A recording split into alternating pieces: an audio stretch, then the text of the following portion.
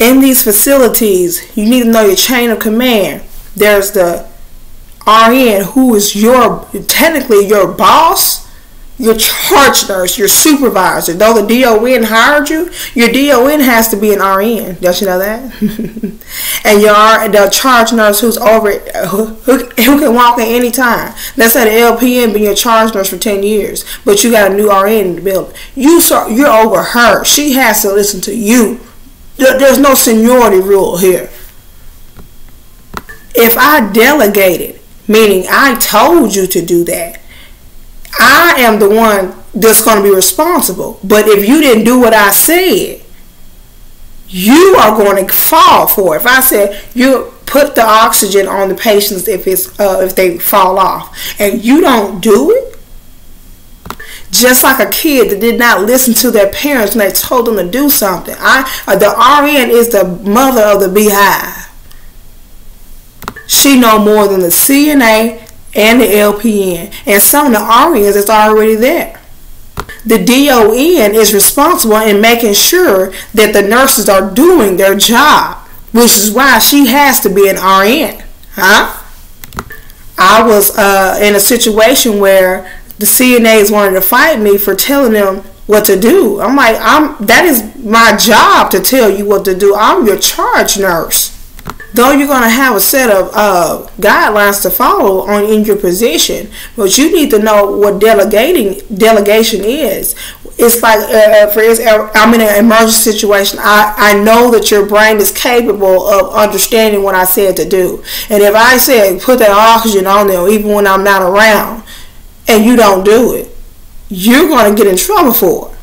They're going to ask me, what did you do? Well, she signed this in service and ensuring that she was going to do what I said. And she was in that room between this time and that time. I was doing CPR. He's more my priority because you know he's a resuscitate and I'm the only nurse. And she didn't put his oxygen on, and she could have saved him if she had did her job. So she's going to go to prison because she murdered him. So again, let's understand why we need to put that oxygen on, because without it, their bodies, the kidneys are going to feel it. The brain is going to send out that hormone to release the hormone epipoietin, and that's in the kidneys, and it's going to send that to the bone. The bone is going to start producing immature red blood cells to compensate for the lost oxygen, because your oxygen is less than 95, and if it's critical, just know percentage. 70, 80. I mean, we're going up now. Let's go down. 70, 60, 50, 40, 30, 20, 10, and 0. You're dead at 0. You had those percentages in front of the 0 to give you time before that. Once you at 0, you are gone. How many CNAs have been in a position to where they didn't give that patient that oxygen because their pride was high and said, I can't get no medicine, and you killed them? So the red marrow of the bone right here is going to produce that. It's going to increase the blood volume. So this is a regular blood cell. Lasts 120 days. It holds a lot of oxygen, a lot. Well, at this point, there's something preventing the oxygen from getting there. Why does this patient needs oxygen? Well, maybe they have COPD to where their alveolar sacs are blocked by something, bronchitis, where there's mucus inside of the lungs preventing that oxygen from getting through to I'm going to explain to you an alveolar sac. And like pneumonia, the fluid that it draws from the body itself to try to flush out that bacteria, once that fluid reaches inside of that alveolar membrane, it messes it up, and just like the platelets on your scab, it's going to cover to prevent the blood from bleeding inside, and it makes a brick wall. So part of those alveolar sacs, or the part of that lung, is destroyed, and is relying on the rest of it to get its oxygen. So that person needs that cannula to keep it going. The body is a temple, and it's so fragile. Some of these disorders, if I have thermophilioli, I'm sorry, I'll get your name up, but if I bump my hand, just like hitting, like just a little tap, I could bleed to death, and y'all like to fight and don't know. You don't even go to the doctor. You don't know if you got it or not. And someone hit you, and you bleed and hemorrhage on the inside from just a little small hit. That's why God said in His commandments, "Do not fight, quarrel." It's a sin. Everyone in the hood world want to take status in how many bodies they got, but they blood was on your hand. You murdered just like Cain did his brother, and just like God punished him, He gonna get you. Okay, we're gonna do this activity where we're gonna show you what normal levels of blood in your plasma looks like in your vessels. Your blood doesn't just have just red blood cells. It has everything. It's the river of life. It got the blood. It got the white blood cells to get out pathogens. It got the platelets in case there's an injury. It's going to clot it up. You have the electrolytes. You got water. You got the nutrients that the food, when you digest your food, when it gets sucked in absorbed from those pixels, gets absorbed from the intestines, it goes directly into your blood vessels. And where does it carry it? To the tissues, to the organs to get nutrients. Your brain needs sugar. It relies solely on sugar. You got sugar in there. How do you think diabetes get clots? And when you do a blood lab, they take a sample in a tube of your plasma, and you got different layers. And that's what they're looking at when they're trying to find if there's an issue that's pointing to these cells are doing it. If you have an infection, they're going to take a blood lab. They're going to look at the white blood cells. When you do that taking a lab and circle it around, it separates. Your red blood cells will be in a particular portion. Your white blood cells are going to be on top of it. And on top of that, it's going to be your plasma. If you got too much red blood cells, this is going to say they have a breathing problem. If you got too many white blood cells, it's going to say this is an infection. I used to draw blood for the Crest Park here in Forest City. So I was the manager over it all. I drew it and I took it to the hospital. I know what I'm talking about. So your normal blood levels here in the normal blood slot, it'll look something like this. It needs to be like this. Normal. Okay. And there's a range for it. I am going to be worldwide. I'm going to go to the schools. I'm going to go to the prisons. I'm going to go wherever there's human beings living.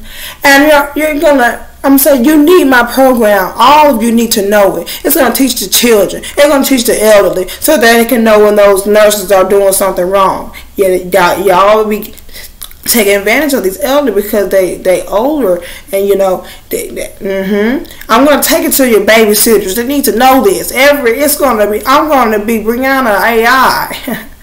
Everyone must purchase my program. I'm going to go to the president. If you are a nurse already, you must, in order to keep your license, you need to take my program.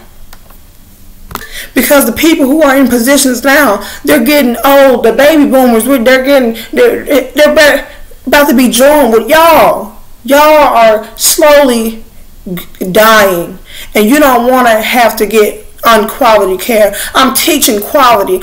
How so? Not only with my skills, how to change a bed and make no wrinkles. Every nurse is going to know this because it makes sense. And starting from the children, they're going to learn it. And when they get older, they're going to say, I want to be a nurse. They're going to know this. Look at my program receipt. I'm going to have pictures throughout this video, and you read it, and we're going to have the kids come together. We're going to go to Chuck E. Cheese, to the skating rink, and while they're sitting down, they're going to be learning, taking tests, and on their break, then they're going to skate. Of course, it's going to cost some money. That's my kid program, Kids CNA program. I'm teaching everyone worldwide how to be a CNA first, and then I go to the LPN, then I go to the RN. You might want to be an RN. I'm going to teach you all of that. Order my program. So again, normal blood levels is here when your oxygen is between 95 and 100. When it's less than that, your body is going to kick in and say, oh no, I'm not about to die yet. It's going to go from that level to here because of that. Those immature cells are being birthed. Those new babies that's not even the babies are trying to save you. But that's too much for the heart.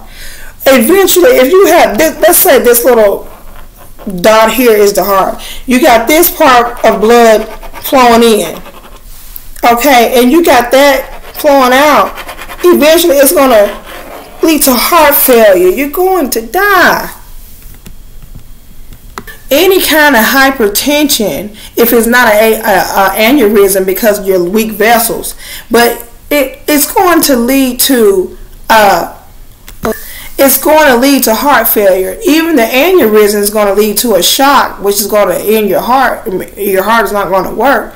We're going to talk about the heart failure. You got different types, the left side and right side. You're going to see those signs. So signs are you going to look for if your patient is having a very difficult time breathing? You're going to have distended neck veins. When you look at their neck, those arteries going to be real thick. They'll let you know if in heart failure, which side it is. If it's the jugular veins, that's going to be,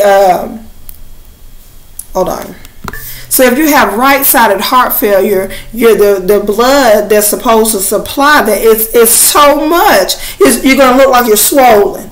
That's let you know that's right side. If it's left side, you have a breathing problem. They'll let you know it's left side. But they all going to run into each other because once if you're starting the lungs, which you're not breathing, then left side is going to get clogged up because the lungs is going to push that in to the left side of the heart.